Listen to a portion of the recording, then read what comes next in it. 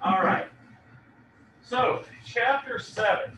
Okay, we're going to be dealing with the Real Estate License Act. Now, this is important. This is extremely important. Uh, this is the only time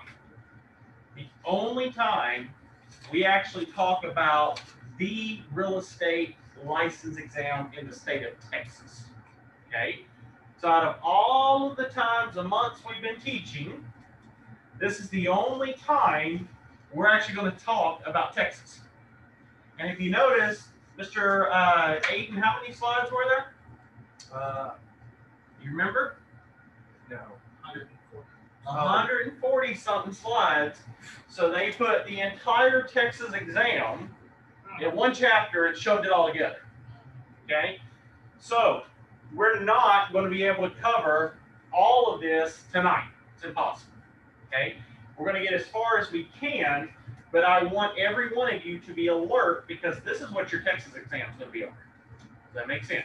So the entire Texas exam, the one by itself, is out of this chapter. Okay? So extremely important that you do follow along, because we won't talk about Texas anymore. All right? So the learning objectives is we are going to identify the purpose of licensing laws, the activities that are required for a license, the situations that may not require a license, the types of license categories. We'll describe the membership and scope of authority of TREC and the Broker Lawyer Committee. We'll distinguish the general and education requirements for broker and sales agent.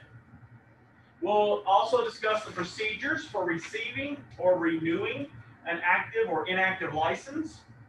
We'll also explain the purpose and operation of the Real Estate Recovery Trust Fund. We'll identify the reasons for which a license may be suspended or revoked. We'll discuss the manner in which the Real Estate Commission may investigate a licensee, whatever disciplinary actions are available to TREC. Those are going to be our keys, okay? So, the Real Estate License Act. What is it actually called? What's the acronym we use for the Real Estate License Act? TRELA, okay? So when I talk through here, I'm not going to say the Real Estate License Act, I'm going to say TRELA. Because on the licensing exam, they are going to say TRELA, okay? So you need to make certain that you know the difference. Now, who enforces TRELA, Mr. Eugene? Four-letter word.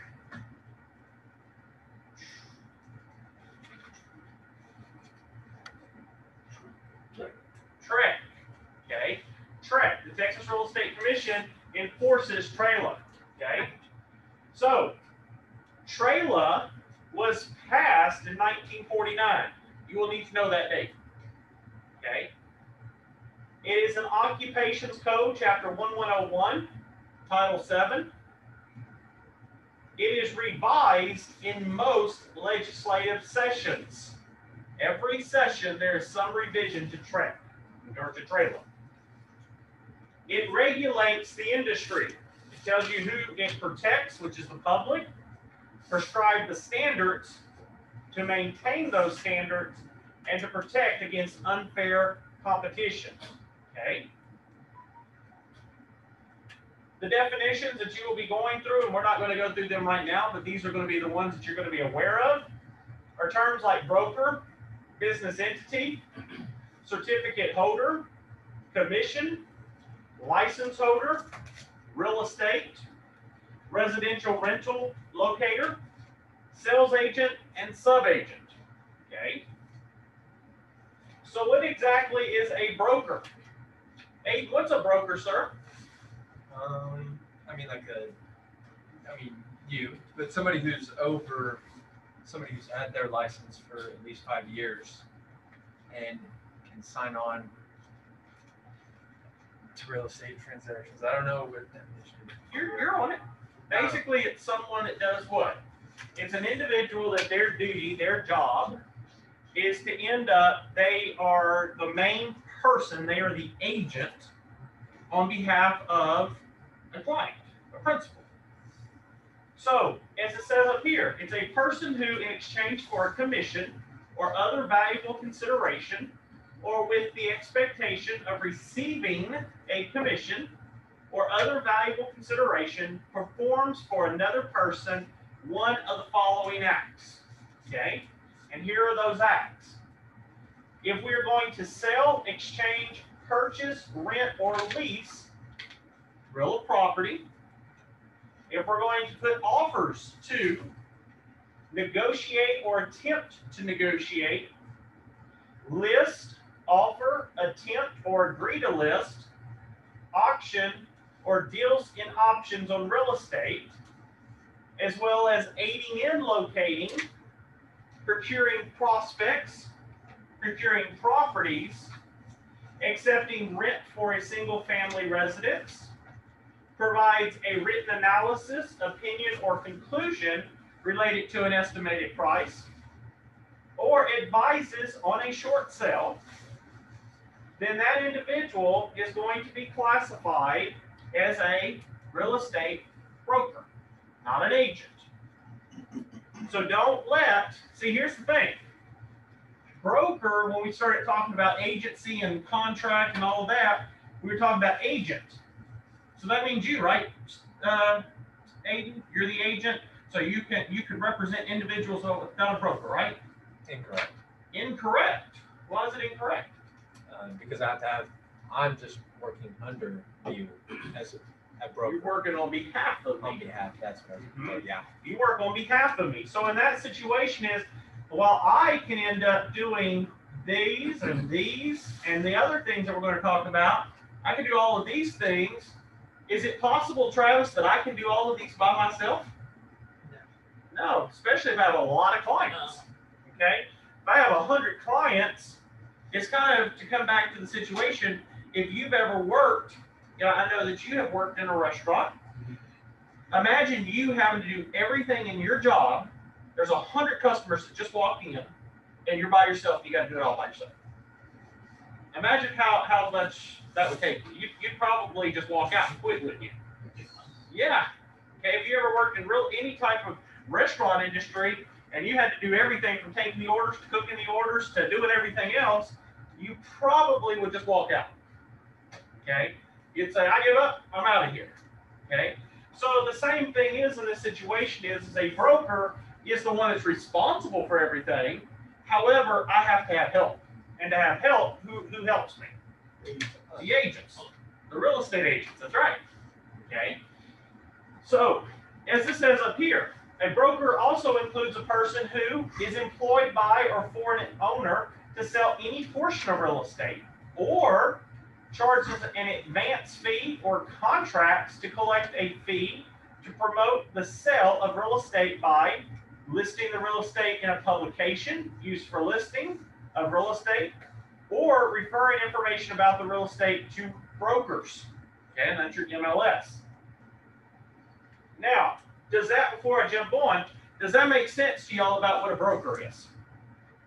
Okay, so if you notice as a broker, there's a lot. Okay, there's a lot. The broker has to do it all. But again, is it possible for the broker to do it all? No, it's very difficult. Okay, so you have to be very careful. But if you as a real estate agent ever think, well, I'm going to try to do some of these things that's listed up here, and I'm just not going to get a real estate broker to sponsor me, well, you're in trouble because you're in violation. Okay, you have to have a broker. Now, what exactly is a business entity? Stephanie, what's a business entity? Who's your sponsoring broker? No, sir. I'm incorrect. No, sir. Who's your sponsoring broker? Back there. Oh, Nobles Realty. Nobles Realty Group. I don't sponsor you. Nobles Realty Group does. And Nobles Realty Group is who? A business entity. A business entity. Now, I am the officer, the designated broker of said entity, but ultimately you are sponsored by who? Nobles Realty Group. You work for Keller Williams. That's a business entity. Okay, you are sponsored by Keller Williams. Okay, so in these situations, is a business entity can either be domestic or foreign. Now, Travis, I'm going to test you. What exactly does foreign entity mean? Does it, Is that business based outside of the U.S.? see, that's where I was hoping you'd do that for me. You saved me on it. That's wrong. I was in Texas. It's going to be outside of Texas. Yeah. Yep. See, a lot of people, and Travis, that's the normal thing that everybody does, is they assume foreign means outside of the United States. Okay? In reality, it just means anything that's outside of Texas.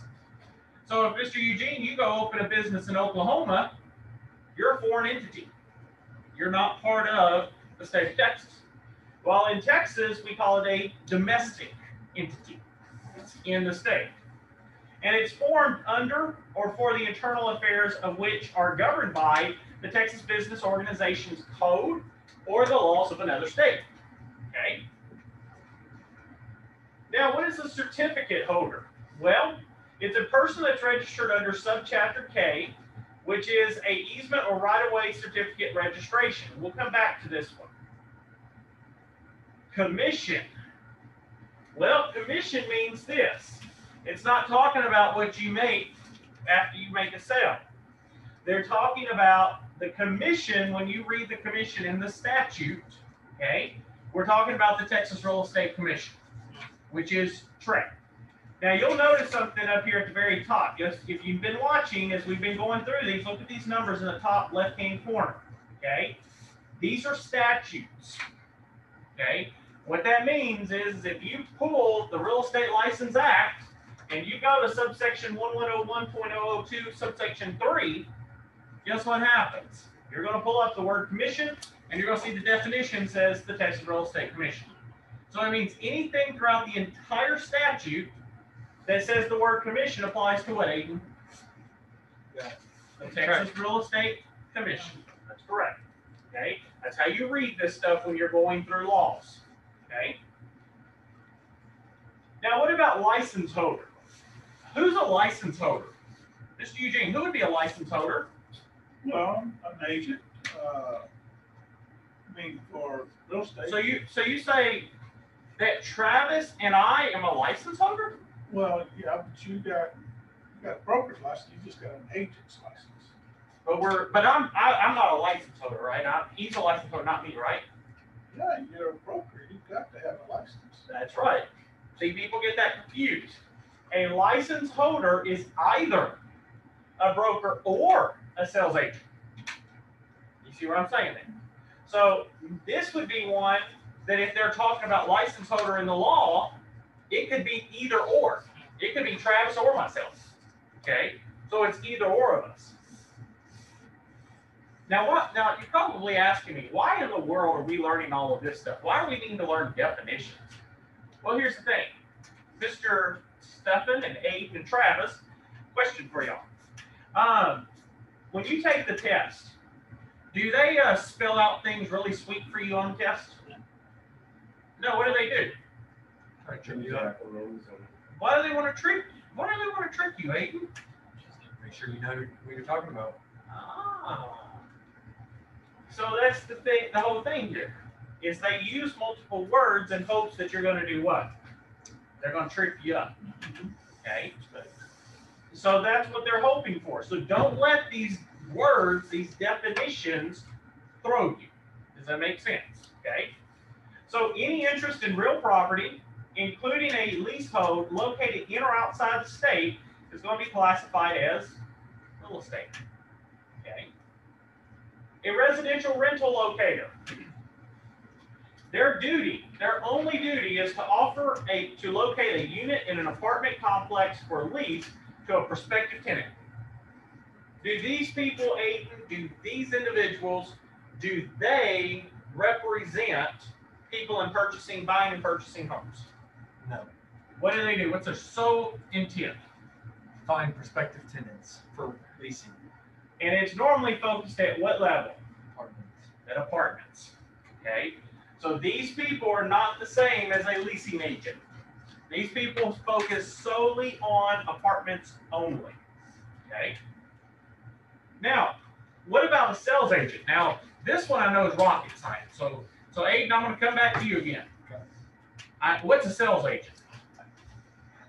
Somebody Do you need to tag Travis in? Because I know it's rocket science.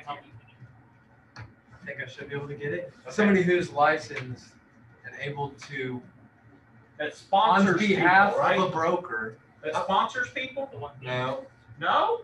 no, I'm wrong? no. Okay, tell me again. Let's see. So a sales agent is someone who has the license to on behalf of a broker, sell and buy real estate. And this That makes person sense. can have relationships, a principal agency relationship without a broker, right? No, No. what's up a broker? Travis, what is this broker thing he's talking about? Oh man, it's crazy. Man, I'm so confused here. Yeah. So that's right. A sales agent is associated with a licensed broker, and the broker is the one that activates your license. Okay? So they perform acts or transactions defined in the act of the name of the broker. Stefan, does this at all say anywhere up here under broker? Does this mean client? We got a problem. What's that?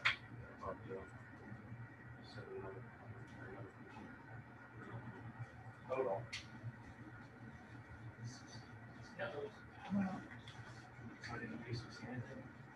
There you go, yeah. Oh, come on, skip. We're going to continue and hope to God it recorded it. Huh? Hold on just a minute, everybody. No, just let it be. Yes.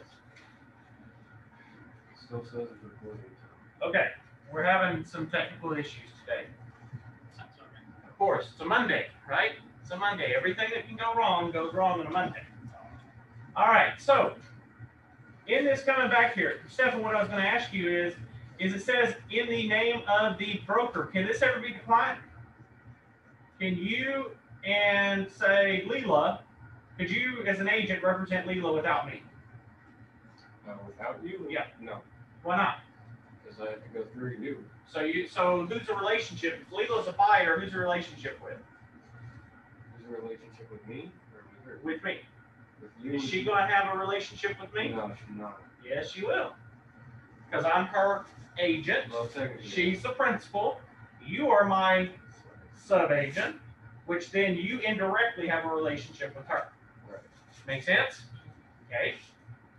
I'm just making certain we stay on this.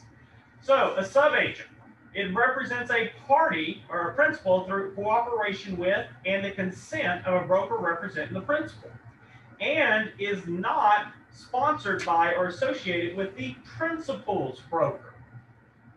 Okay, got to be very careful here. All right, so let's get into this point. This is where everybody starts wanting to know about qualifying real estate courses. Okay, qualifying real estate courses. There are certain courses that you must take to get your real estate license. And those courses are not every one of these that are up here. Every semester, students always ask me, they say, I got to take all of these courses? No, no. The ones you must take agency law, contract law. You're currently in this third one, principles of real estate finance, and guess what else? Contract forms and addenda. Okay. The other ones are elective. Property management, real estate appraisal, real estate brokerage, and real estate investment. Okay. Every one of those are optional courses. If you want to become a real estate broker, you got to take this course. You got to take that course. Okay? You got to take the brokerage. If you're going to take appraisals, you want to get into appraising, you got to take that one, plus many more. Okay? It's not just one. There's also real estate law, real estate marketing, and real estate math. Okay? Now, TREC may designate what's called equivalent courses, but by the rule, they're prescribed additional qualifying courses and qualifying course content. All right? Now, let's jump back over here. Acting as a broker or a sales agent. A person is going to act as a broker or sales agent if that person, with the expectation and consideration, performs or offers to perform for another person any act that is described in subsection 1101.002 subsection 1, okay, which is basically what we talked about earlier, okay. What about the applicability of this chapter? Well, here, this is where they're going to get you on the test too, okay. Very key, you need to know this. These individuals that we're talking about now are exempt from getting their real estate license. But there's rules to it. The very first one is an attorney licensed in Texas. If, for example, that Mr. Keith is an attorney and he is a licensed attorney, and Mr. Keith goes over and he happens to deal with probate and he lists properties for sale, and he does them maybe 2 times a year, okay? He most likely does not need a real estate license, okay? He does it on the side. Is Keith, Mr. Travis, do you think Mr. Keith is entitled to a commission? So if he ends up, there's a listing or whatever, can Keith get a commission if there's an agent involved? No. They have to charge by retainer or hourly fee, not by a commission, okay? So they can't share in regards to the commissions that you and I would get, okay? So if an attorney wants to practice in real estate and actually sell houses, guess what that means? They got to get a what? Real estate license. But on the general, if it's on the side, they don't need a license, but they also don't have access to the MLS. Does that make sense? Okay. Now, what exactly is an attorney in fact? I saw your eyes. What's an attorney in fact? By my eyes, you probably saw that. I have no clue. Yeah. An attorney at law is what? Someone who practices law. Someone that practices law. An attorney in fact Practices fact. practices Yeah. I fact. did it. We got it, guys. I cracked the code. So what is it, Stephen? An attorney in fact. I'm gonna go with a lifeline. A lifeline. Yeah, can I Yeah. call someone? So I'll help y'all all out here. Mr. Eugene, your mother, when she was alive, had a power of attorney. In that power of attorney, you were second in line to be what to her if she was in the hospital? Not I guess executive. her mouthpiece. You're her mouthpiece. When there is a power of attorney, you are the attorney in fact. So in that situation, had you gone in and your mother said, I'm going under the knife, I need somebody to make decisions on my behalf, at that point, you're acting as the attorney in fact. But you still have to be a licensed attorney. No, sir. You don't? No, sir.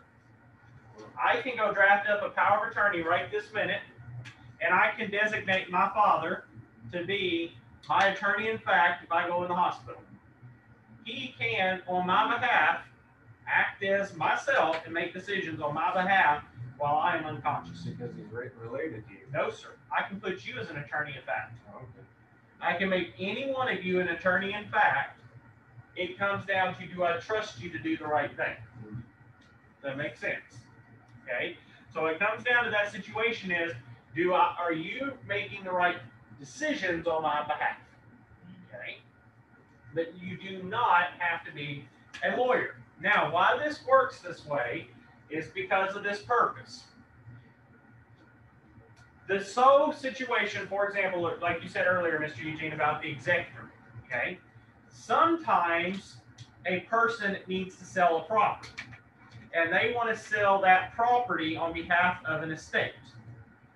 They can put a sign up and do all of the transaction and everything with an attorney in fact, and be able to sell that property. Okay? So sometimes it may be necessary. But say that Mr. Garrett, he says, man, I just can't pass the real estate license exam. This thing's too hard. I know Mr. Noble said in here that I can sell property as an attorney in fact. So what I'll do is I'll just go to every client and have them draft up or sign an attorney in fact, and I'll sell the property. That's what I'll do. Okay? Well, here's the thing. I believe the law right now says you can do no more than 2 transactions as an attorney in fact a year.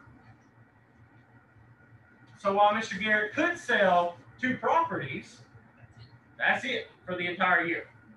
Okay? Nothing else. So That's why I'm going to sell a $1 billion house. You gonna sell $1 billion house? Yeah, I'll do 2 of them each year. There you go. See, he's got this down already. He's got this down. So in that situation, as you see, I mean, you could legally do it, but again, you're limited to 2. So you, like Garrett says, you better make sure they're your big ones, because otherwise, you're not going to make it. Now, what is a public official? Now that one I know is difficult. Mr. Eugene, what's a public official?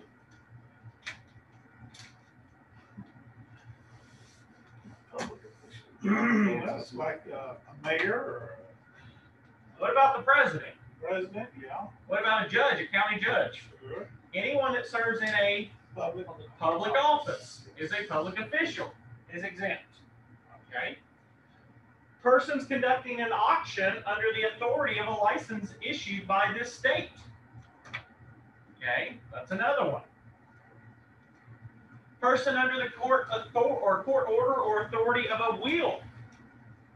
This goes back to that one. If you don't have an attorney in fact, you use a will. A builder's employee. This is what gets all my agents every day. Well, how is this person able to sell a property when they don't even have a real estate license? How are they able to sell this home for the builder when they don't even have a real estate license? Well, here's the thing. They're a what? They're an employee. And they're acting on the behalf of who? The builder. So in that situation, as long as they are only selling that builder's home, they do not need a real estate license. They don't get a commission. Do they? Yes, they do. But it is based upon a contractual agreement between their boss, the employer, and the employee. That makes sense. Okay? But they cannot go show other properties. Okay? What about an on-site apartment manager? Do they need to be, say you live in an apartment complex, does that person that's the manager have to be a real estate agent? No, they're exempt. Okay?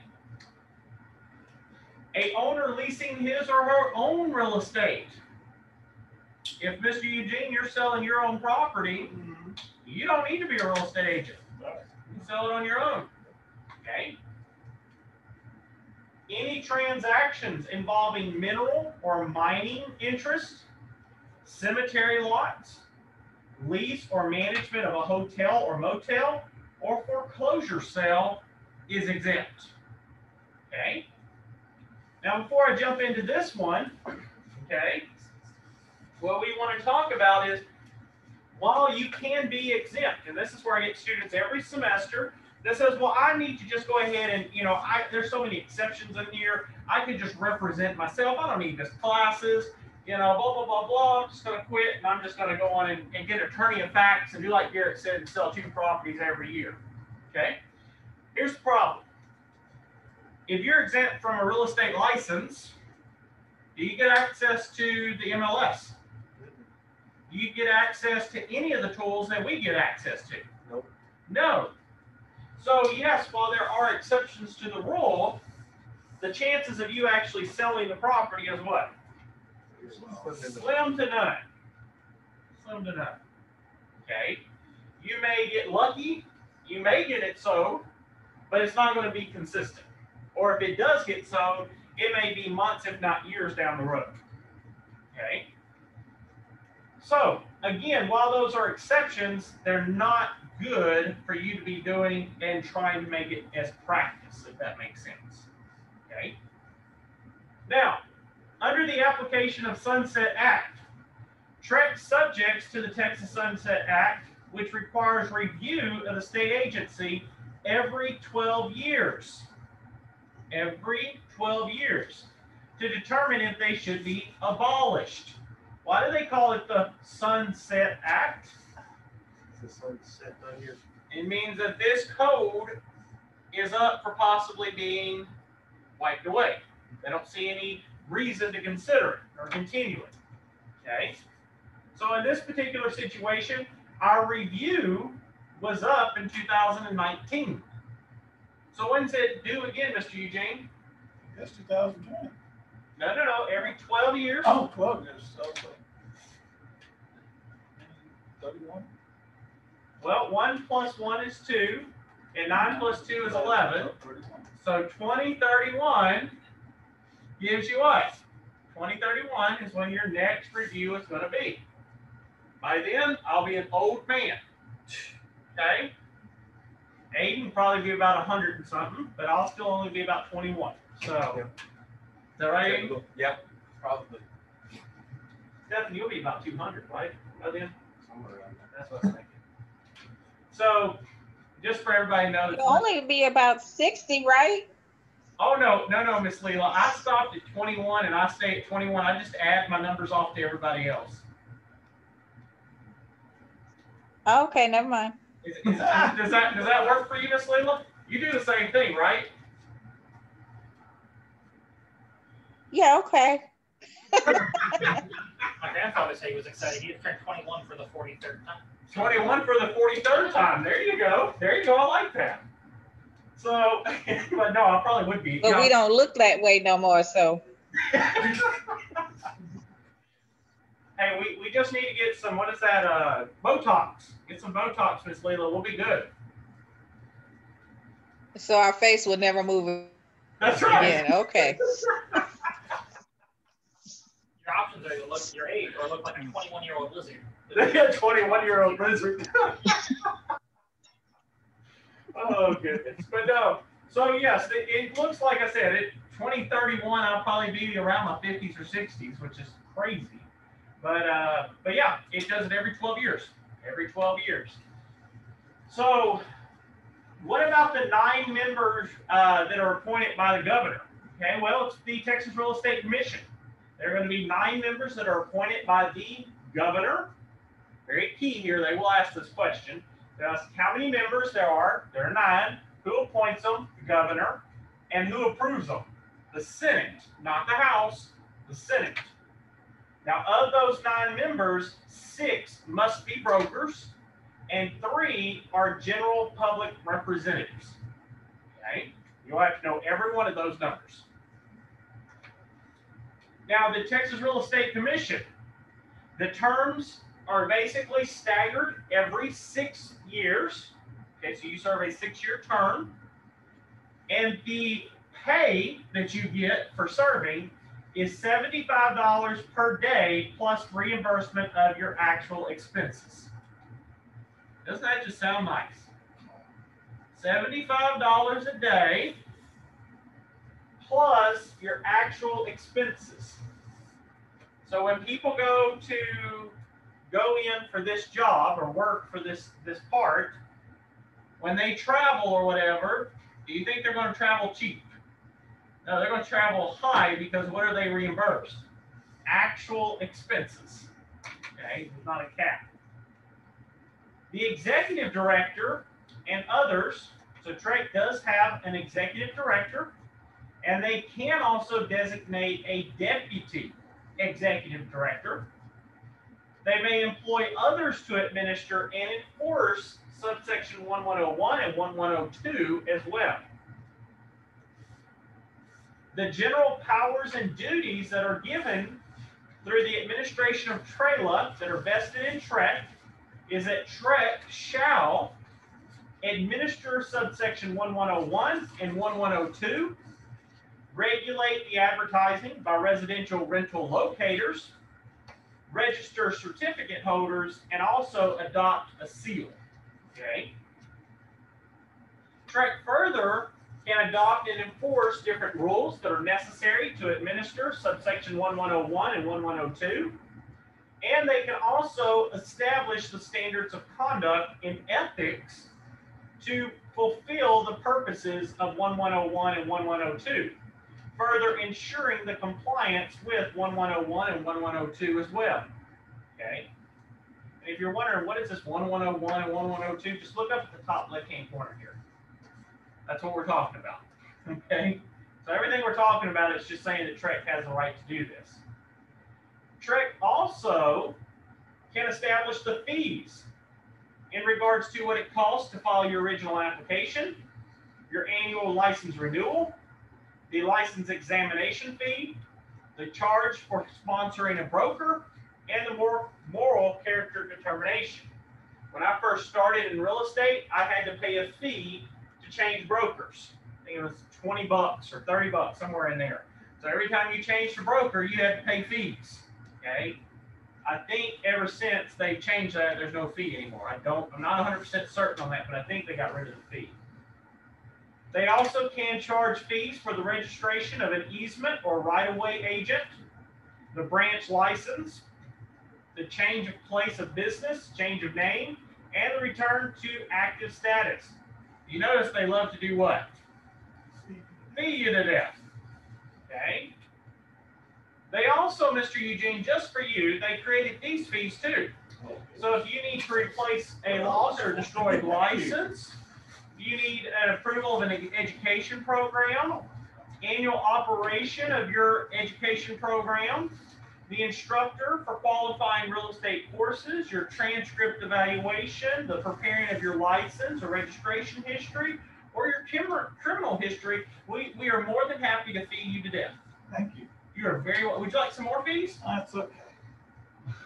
I'll probably get more anyway. Well, we do have additional fees up here for you. Oh, great. Just for you. Just the fee. Just for you. The Real Estate Center here at Texas A&M University, and you are reading that correctly. What's it say, Aiden, here? Texas A&M University. Where is Texas A&M University? College Station. College Station.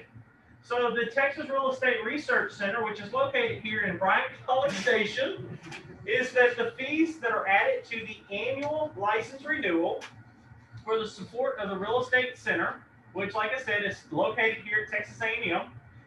The broker license, there's a $70 charge. Sales agent license, $20, and the registration, certificate of registration is also $20. These fees go to the Texas Real Estate Research Center, and their sole purpose is to assist real estate agents in basically creating content so you can market yourself to other individuals. Does that make sense? Okay. You'll know those infographics that we use in our meetings? You can thank this place right here. That's your $20 you're putting to play to help you there. Okay. So some business things there that can help you. I oftentimes try to bring in one of the individuals from this center. It's very difficult to get him in.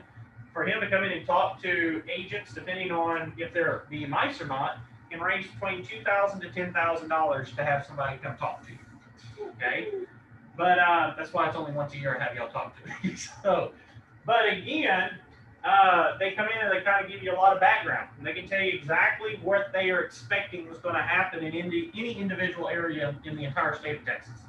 So if you're thinking what's going to happen in Amarillo, they can pull the data and tell you every little thing about Amarillo. They can tell you down to the street where the best streets to be. Okay, so they know a lot of information and very, very helpful information. The rules relating to the contract forms. Again, Trek may adopt rules requiring the license holders to use contract forms. Again, these are prepared by the Broker Lawyer Committee. Remember, we talked about this before. The Broker Lawyer Committee prepares the forms. They are then approved and promulgated by who, Aiden? Trek. Okay. However, Trek may not prohibit the use of forms that are prepared by property owner or prepared by an attorney and required by the owner. So, Mr. Eugene, got a question. Yep.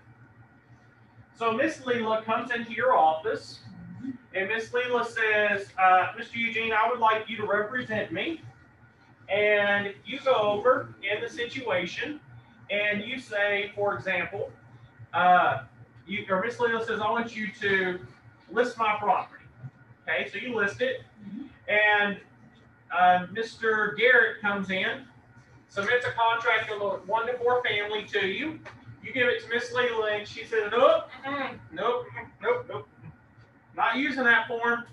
I know what I'm doing. And she pulls out a piece of paper, she puts it down, and she says, I sell my house to Garrett for $500,000, and she signs her name, she gives it to you. And she says, I want to use this contract. And you say, but Miss Leela, there's 9 pages of that document right here. Why are you just wrote that on a sheet of paper. This protects you. And Miss Leela says, no, I want you to use this one sheet of paper I wrote on. Mr. Eugene, do you have to use it? Well, she says so. Yes, you did. She says so. She's your boss. That's right. You have to use what she says. Now, does that mean that Mr. Garrett has to agree to that? Yes. Oh, it does? He does, because he may say, I'm not signing that sheet of paper. Oh, no. Do you see where I'm coming in from this? Okay. So if your property owner prepares their own form and mandates it, guess what? You got to use it. No ifs, ands, buts. Does that make sense to everybody? Okay. Now, TREC may not restrict the advertising or competitive bidding except to prohibit false, misleading, or deceptive practices. So they cannot restrict your advertising or any type of competitive bidding unless you are making false, misleading, or deceptive practices. Does that make sense? Now, TREC may not include a rule that restricts the use of any advertising medium, which means TREC cannot come out tomorrow and say, okay, all real estate agents, y'all can't use social media anymore. They can't do that, okay? Because that would be restricting the use of an advertising medium, okay? They cannot restrict the person's personal appearance or use of the person's voice in an advertisement. They can't say, oh God, Aiden, you're too ugly. We don't want you, we're banning you from being able to be on advertising, okay? You can't do that. I got a mask on though. Oh, you got, well, Yeah. keep the mask on. We'll let you at that point. Is that okay, Travis? The mask, okay? You might want to pull it up just a little bit more, just to cover up here. But no, you can't in that situation. Hey, no, I mess with you all the time. I got to give you a hard time, bro. But no, they can't say something to me like, Justin, your voice sounds too nasally, so you can't be in any type of advertisement. You can't do that either, okay? You have to, in the situation, they have to allow everybody the same opportunities, okay? It relates to the size or duration of an advertisement. They can't tell you, Mr. Eugene, you talk too much, so we're going to cut you down. You only get 10 seconds, okay? They can't do that, okay? And they can't restrict the person's advertisement under a trade name. They can't do that either, okay? Now, TREC may request and, if necessary, compel a subpoena if there's an issue. Say that I'm trying to get something from Stephen and Stephen won't give it to me. Well, TREC, if I'm TREC, can request and actually get a subpoena to either get basically attendance of witnesses, records, documents, or other relevant information that I need, okay? TREC may, through, and this is very key here, the Attorney General, not TREC, but the Attorney General can file suit to enforce the subpoena in a district court in the county in which the hearing is held. So TREC themselves are not attorneys, and since they're not attorneys, they have to rely on the Attorney General to file suit on their behalf to enforce the subpoena, okay? Now, what about complaints? Well, the public is entitled to know where to file their complaints, and that's why we have the Consumer Information Form, okay? And if you look up Texas or TREC Consumer Protection Form, it'll pop up, but there's a form that explains to any general member of the public where they can file complaints at, okay? The complainant and license holder are entitled to the explanation of available remedies, and other state and local agencies with whom the complainant may be filed. Right? You do not want a complaint filed against you. The worst thing you can do is to have a complaint filed against you. Okay? Because TREC does not play along with that. Okay? They don't play around with that. Now, TREC, of course, is going to maintain complaint files. They're going to ask for the information that is relating to the parties, the subject matter of the complaint, the subject of review or investigation, or disposition of the complaint. There, of course, are periodic updates until it has been resolved. Okay? Can you submit an anonymous complaint? Most of the time, no. Why? Because you are entitled to know who is accusing you of the complaint. If I wanted to file complaints anonymously, well, what's going to happen? Well, I can sit down. If I don't like Stephan and I'm another agent, what can I do? I just sit there and write complaints all day long about Stephan Grossman. Okay? Worst agent, sucks, terrible, doesn't return phone calls, blah, blah, blah, blah, right? Then what happens? All of a sudden he gets bombarded with what? All these complaints, and he don't know who to go after or who to talk to. Okay? So again, they have to end up, the parties have to provide their information. TREC may initiate investigation. Okay, once they end up, they get a complaint, they can initiate investigation. TREC shall investigate signed written complaints. Okay, if evidence presents reasonable cause for the investigation, that also will prompt them. There is a 4-year statute of limitation, though, meaning that after 4 years, TREC can't do anything about it. Okay. Written notice to the license holder is required. There is limited covert and undercover investigations.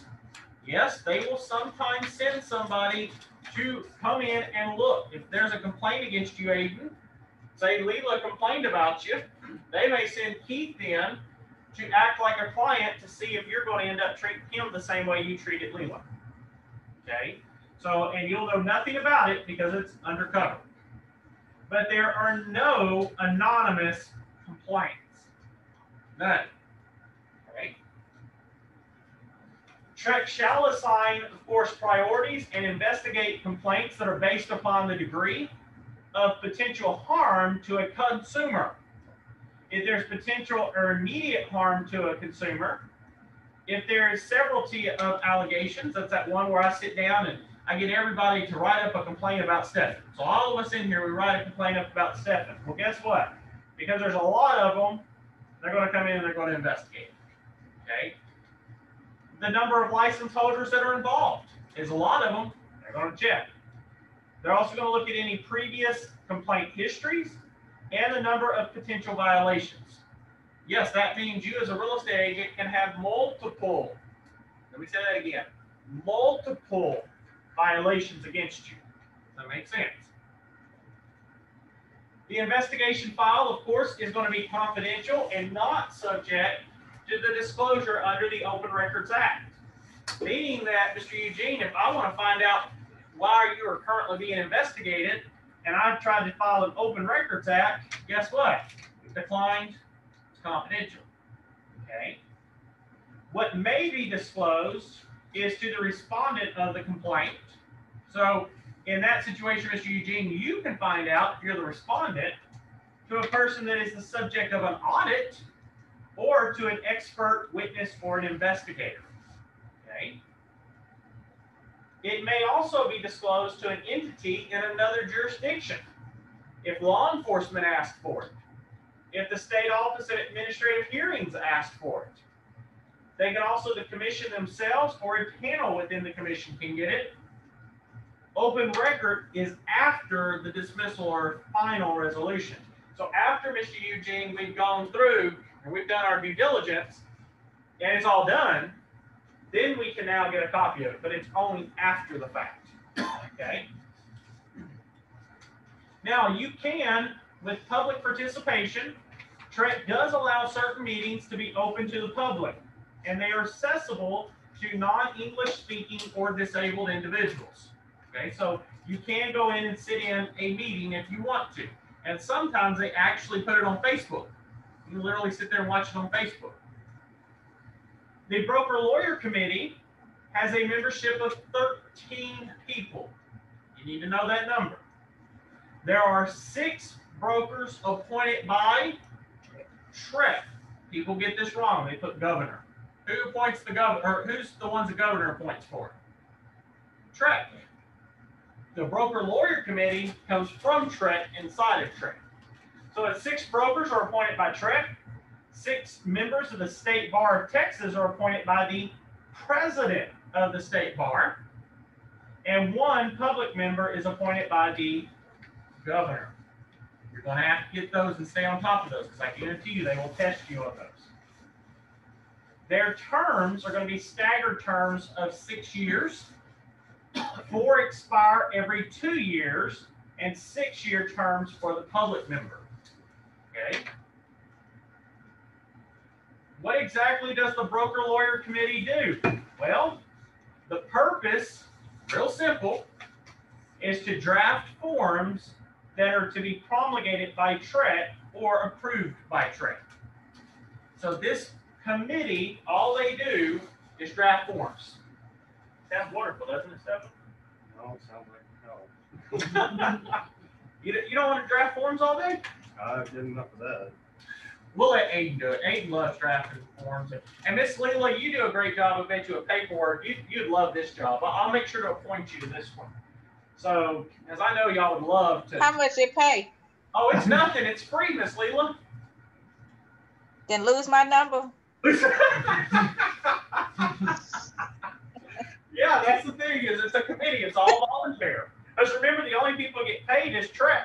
And they get paid their whole $75 a day. Woo! So, I mean, you can make tons of money, Mr. Eugene, over there, $75 a day. I'll pass. You'll pass? I'll pass. So, again, as you can see, they end up, their duty is just to draft papers. That's it.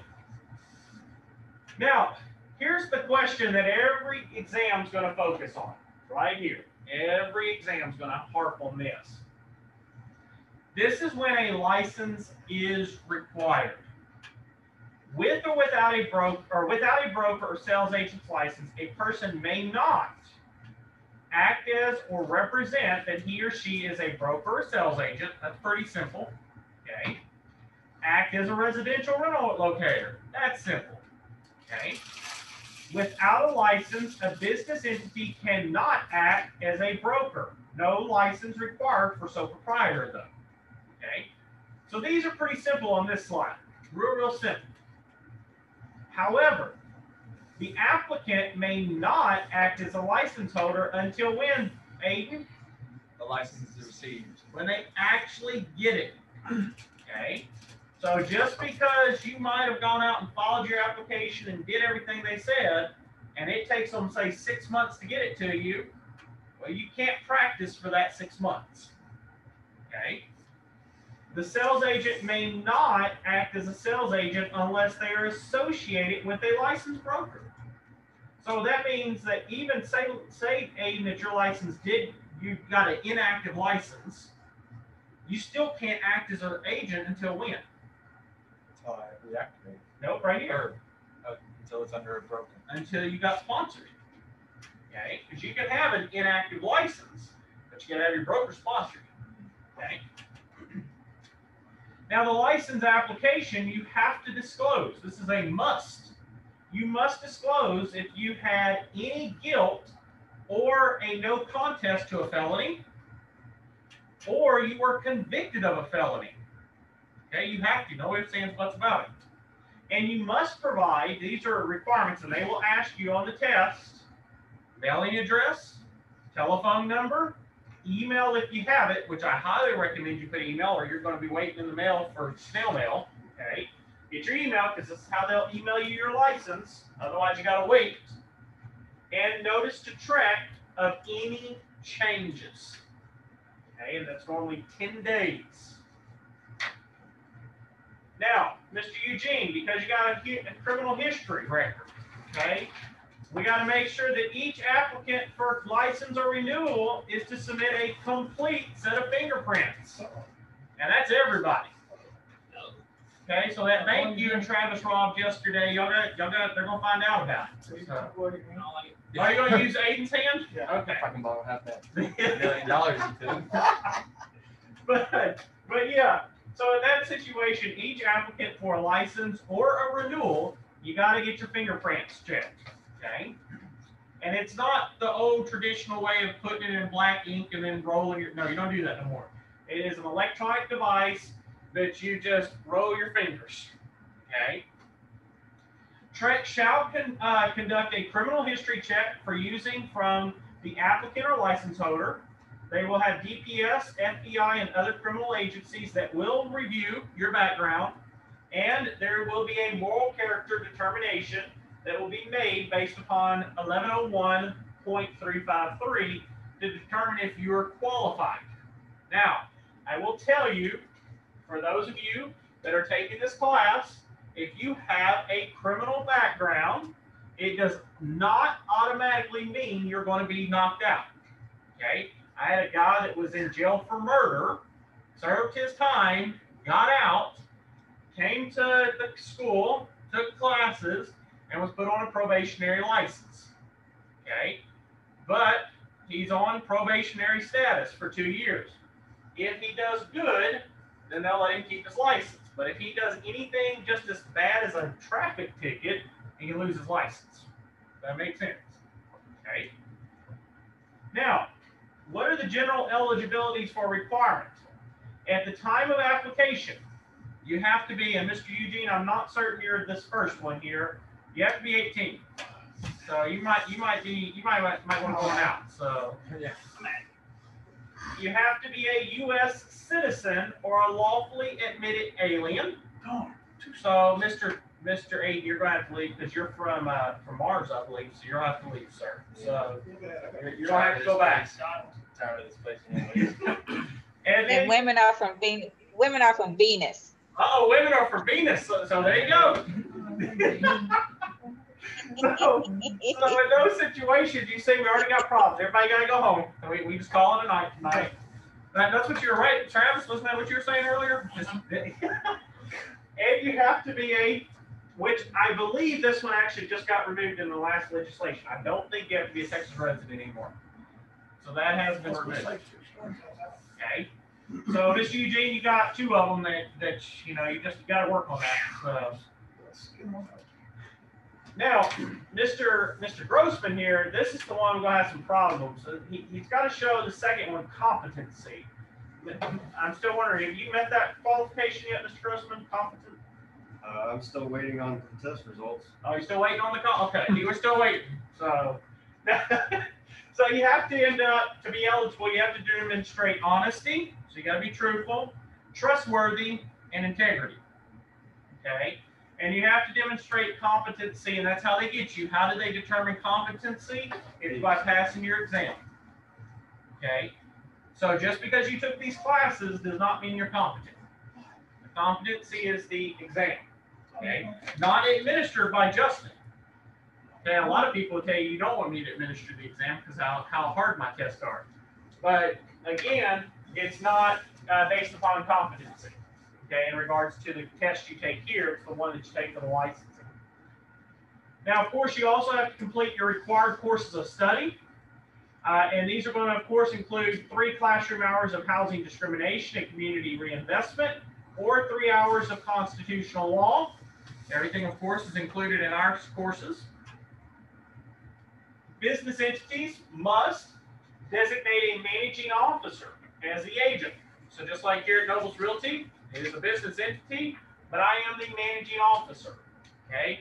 And to be a managing officer, I have to be the designated agent, must be a broker, which is myself, and you must be in good standing. Now, I also had to prove that I had proof of $1 million in E&O insurance, okay? And be licensed as a broker if receiving compensation on behalf of the license holder. Okay, so I have to hold a very large policy for E&O insurance. Okay, because the fact is you're dealing with multiple people. Now, these are the required courses that you must take, all right? You must take a total of 180 hours. Those of you that have been with me, y'all have completed every one. If you started with me on day one, you've completed every one except for the very first one. We're currently in that one as we speak, okay? But there's 60 classroom hours. That's why it's broken into 2 classes. The education, of course, is waived if the applicant has licensed as a broker or sales agent within the last 2 years of filing. Note that 1 semester hour, so 1 semester hour equals a total of 15 classroom hours.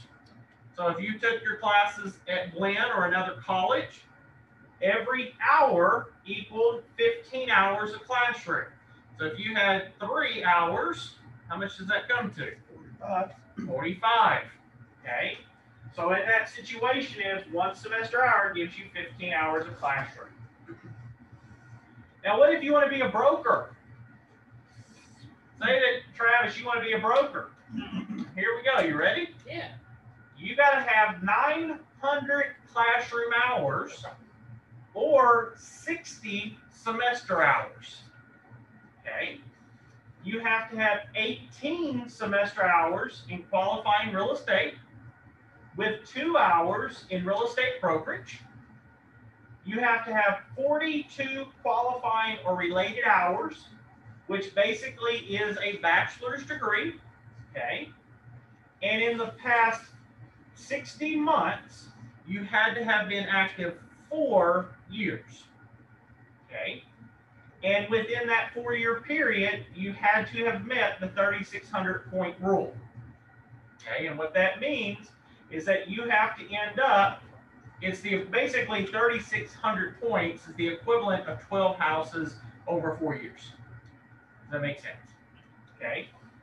Now, so you have to sell within 4 years, you have to sell 12 houses, which is approximately 3 houses every year, which isn't that difficult if you really wanted to do it, okay? The education experience can be waived if an applicant was a licensed broker or sales agent within 2 years of filing, okay? But again, it's very difficult to get through that last option, all right? The last resort. Now, the alternative broker experience, they must meet the same education requirements and must have 4 years of the previous 60 months of active broker in another state. So if Mr. Travis was licensed as a broker in Florida and he moved here, well, as long as he's been active for 4 years in the other state, he could come over here, meet the same requirements for education, and then get his license. Okay. Now, TREC, of course, will issue the appropriate license, either the broker or sales agent, when licensing requirements are met. The sales agent license will be inactive until the sponsored by a licensed broker. So, Mr. 8, your license would stay inactive so long as you're not sponsored. But the minute you're sponsored, you go active and you can start working. Okay? And you can go back and forth. So you could be active and then go inactive and be active and go inactive and back and forth, back and forth. But as you do it, if you want to be a broker, every time you're inactive, those are subtracted from your active years. Makes sense? Okay. TREC can deny your license. They can be like, Miss Linda, sorry, you did not meet our requirements, so we denied your license. Okay. You have a right, however, to have a hearing to ask why your license was denied. Okay. An inactive sales license. Okay. When a broker or sales agent relationship is terminated, so if, for example, that Mr. Aiden, you come in and I'm just like, God, Aiden, you just drive me crazy, I'm terminating you. At that moment, when I terminate you with TREC, you are terminated. You are inactive at that moment. Can you negotiate contracts? No. Can you have listings? No. Can you do anything whatsoever? No. So what happens if you were representing Mr. Keith and you had a sign in his yard and your broker terminated you? I better go get the sign. signing all needs to be pulled off because you cannot market. Okay. What if you're in the middle of a contract and your broker terminates you? I guess. Where does it go to? Goes back to the broker. Okay.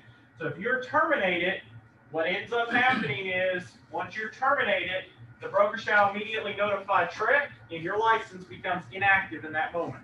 That's what I always tell people all the time is if you're going to leave the firm, in any firm, you should always just go to the other broker, get sponsored by that broker so there is no lapse in activity. You see what I'm saying? Because otherwise what happens is if you go inactive and you're negotiating, say you and Travis are doing a deal, well, hell, you get terminated, you're inactive, and you continue to make any phone calls, you are breaking the law. Okay. To be reactivated, you have to, of course, have a sponsoring broker, pay any fees that are required, and make certain that your continuing education is up to date. Okay. Your SAEs or your MCEs. I'll explain this. SAE is your first renewal. So your first renewal within your timeline, okay? So say, for example, that Aiden, you end up, this is your first upcoming renewal, you have to do the SAE requirements. The SAE requirement is going to end up in this particular situation.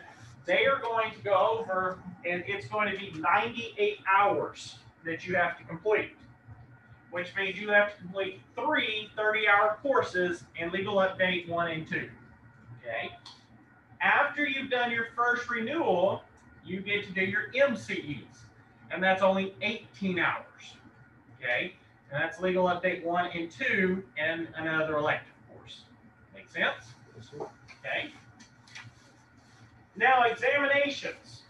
Okay. By the way, any of y'all that are need to take your examination, Miss Linda said she'd be more than glad to take it for y'all, and she'll pass them for your first try. So, And God knows that this ceiling's gonna fall down fast. well, Miss Leela, didn't you say Miss Linda could take your test for you? No, Miss Leila, tell the truth. You know, I'm a little scared of Miss Linda. So I'm gonna tell the truth and say we did not have those kind of discussions. Until you work here, it gets worse. Mr. Garrett will take y'all's test for you. Just y'all don't worry. Mr. Garrett got y'all. So, and Mr. Keith, Mr. Garrett, Mr. Keith got y'all. They'll make A's for your first try. Somebody will take my test for me too. That's Mr. Jennings. So, in this situation, yes, in the exams, we have to, of course, they're prepared and contracted by TREC. The exams, of course, are going to be given throughout the entire state. The commission does provide a study outline, which if you continue with the program with us, at the end, you'll do a prep course, and it's going to cover you everything you need to know for the exam. The exam has to be passed within 12 months. So if your license is filed, your application is filed today, you have 12 months from today to pass your exam. Okay? However, the key thing about this is you do not have an unlimited attempts. So if Miss Linda, you file your application today and you fail it the first 3 tries, you have to take another 30 hours of this content and go back and retry. Okay? But you got to do all of that within the 12-month period. So you may end up, you may take it 3 times, fail 3 times, take the course again, do another 3 attempts, fail, and do it again. But you have to do it within 12 months. So you have to pass both exams. Now, that means, Miss Linda, if you pass the national on your first try, but keep failing the state, and you don't pass it within 12 months, guess what happens? What happens, Travis? Oh, you gotta start all over again. Start all over. Take them both all over again. Oh, no. And I believe you only get 3 attempts as well. Yep. If you fail 3 attempts in a row, you have to start over again. Yep. Uh-uh.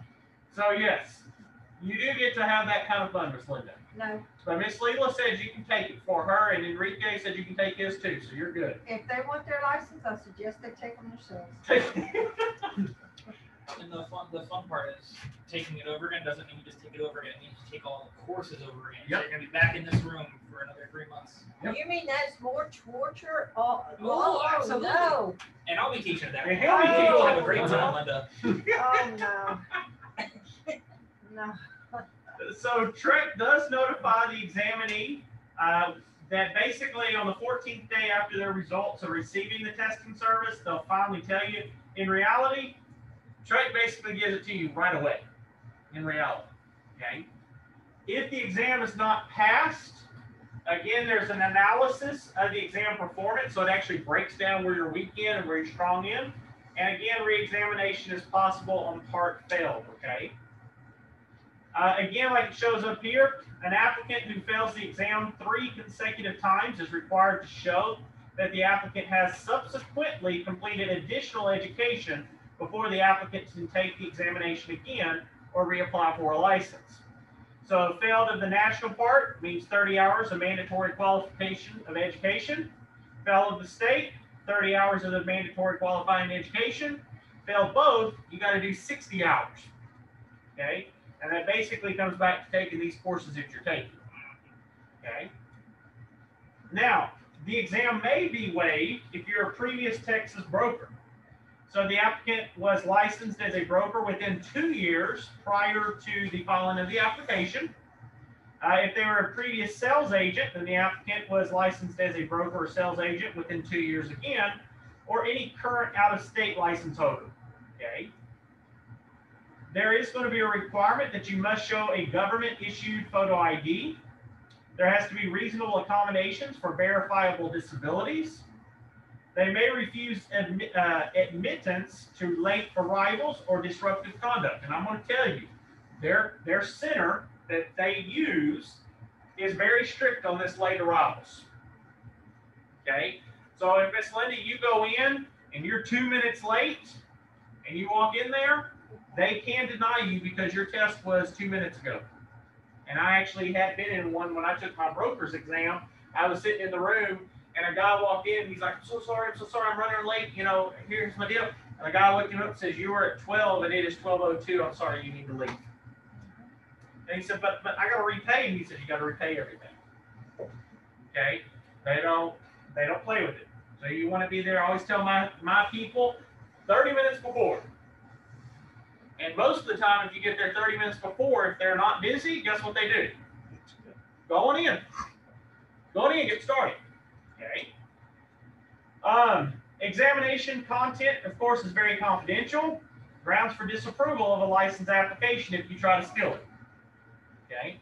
They're very strict. I'm going to tell you guys and gals, the exam centers do not play. They are very strict. If they catch you cheating, they will log you out. They will log cheating. And they will report it to Trek, and Trek can disapprove your application. You are given a calculator, but you do not bring your own. They will give you a calculator. And you'll need it. I'm going to tell you, you will need it. There's a passing score that you must get on each section. You have to have a 70% to pass as a sales agent and 75% to be a broker. Okay? So, the general steps for a real estate license application. You must meet the residency and the age requirements. You must meet educational requirements. And you'll have to file the application for inactive sales agent license form, as well as your transcripts and your fees. Okay.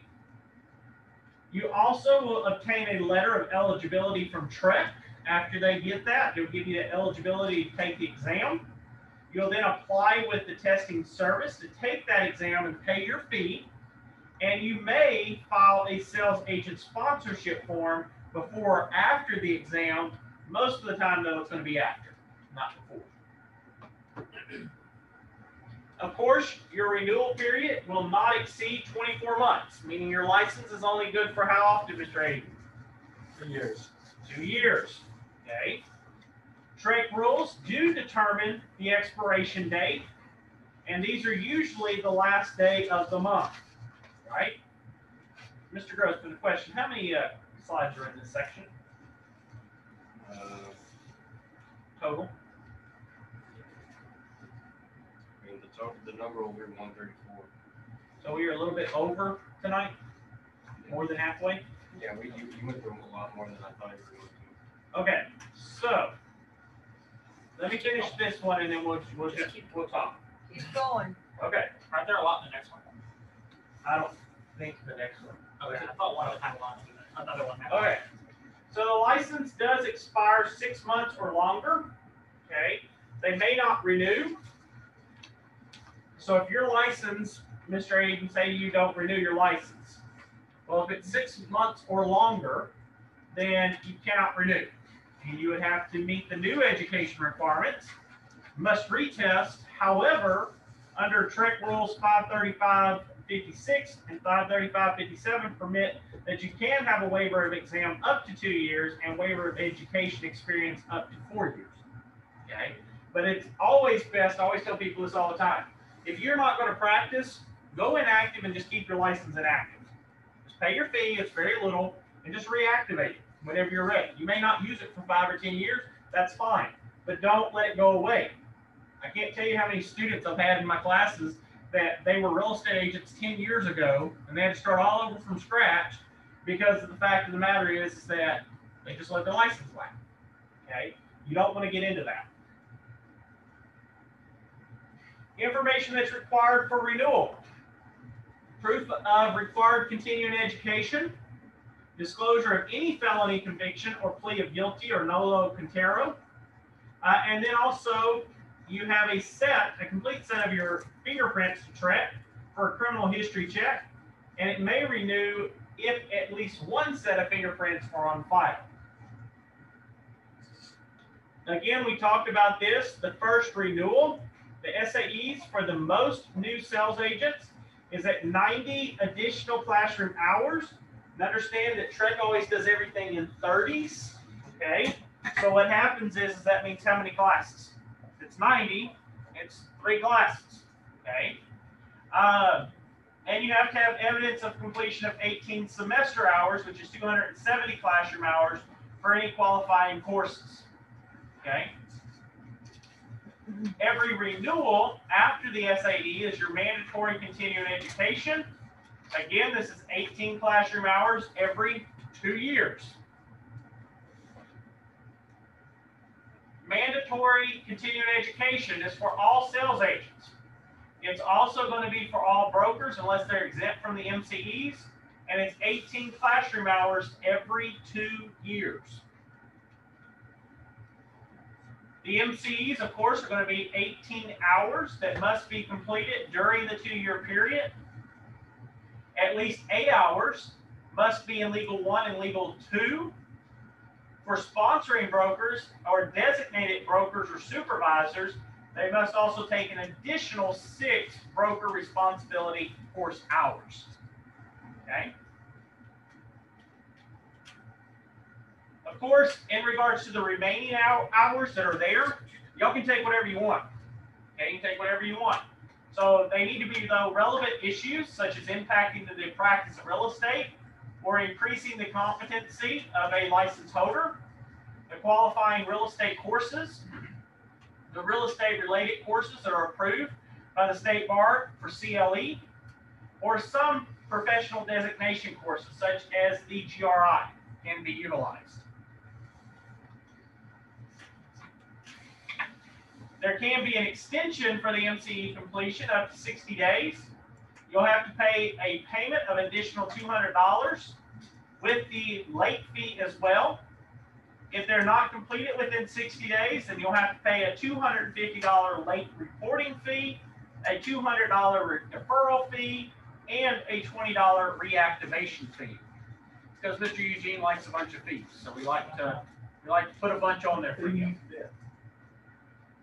Mr. Travis, do you think we should add some more fees for Mr. Eugene? Yeah, just for him. I Okay, think just you for just him? need to keep on going.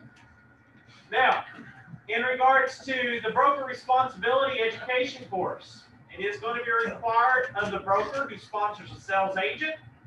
It's the designated broker of a business entity that sponsors agents as well, or for the license holders who supervises another license. Again, there's 6 hours every 2 years that are created by Trek and these do count towards your MCEs. Now, if you are a certificate holder, this would be an individual that has a right-of-way agent. This person who sells, buys, leases, or transfers an easement or right-of-way for another for compensation, such as a utility, railroad, or pipeline, they must register with TREC unless the person is a licensed broker or real estate agent. Fixed offices. The broker shall maintain a fixed office. So it means if you're a broker, you have to have a local office that you have to have an address. So you have to have an address on file. If there is any change of address, it has to happen within 10 days of relocating. If there's going to be branch offices, each branch office must have a license that is required if the broker has more than one office location. The residential, if this is going to be a residential rental locator, they have to promptly display the locator's license and the consumer information form. The license display not required, though, for other license holders. TREC does deliver a copy of each sales agent's license to the sponsoring broker. The title notice to buyer is that when we offer to the purchase a real estate assigned, the license holder must advise the buyer in writing to have the abstract examined by an attorney or to obtain title insurance. And we've talked about that before. There are certain disclosures of certain information relating to occupants. The license holder is not required to inquire, disclose, or release information that deals with AIDS or HIV, death by natural causes, suicide, or accident related to the property condition. Yes, that means that if there was a defect on the property and the person died on the property, you can't tell them. Ain't that nice? All right, I am going to stop here. Okay, Mr. Grossman, go ahead and stop recording.